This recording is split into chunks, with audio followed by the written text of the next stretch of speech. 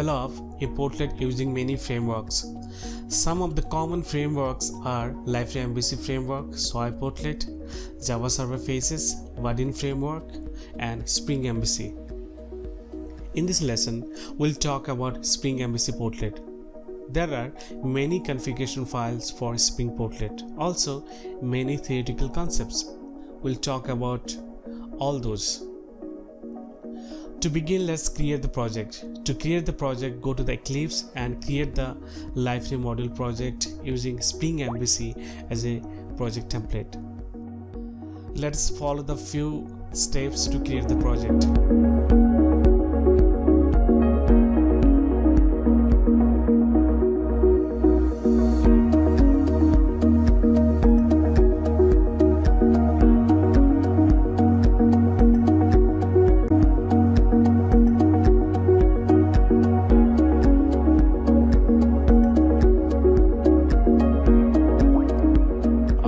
Is created.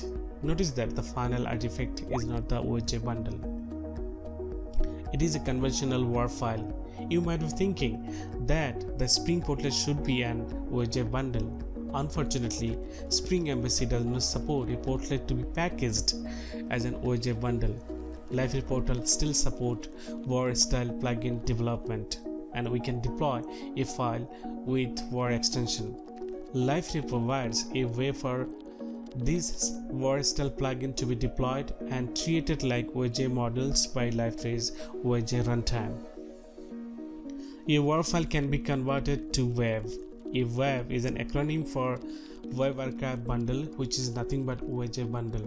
A WAV is an archive that has a WAR layout and contains a manifest file with the necessary OJ directive. Liferay only support the use of WAVs that have been auto-generated by the web generator. The web generator transforms a traditional WAR style plugin into a WAV during deployment.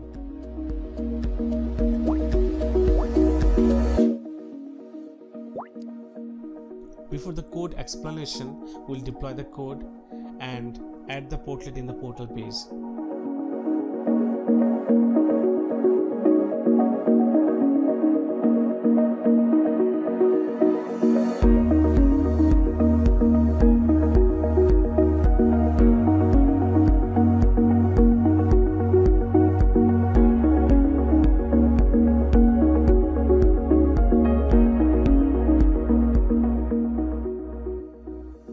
This is the Spring Portlet that we have created.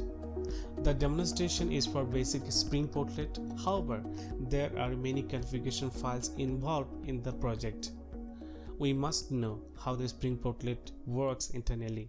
For the code explanation of the project, please continue to the summary section.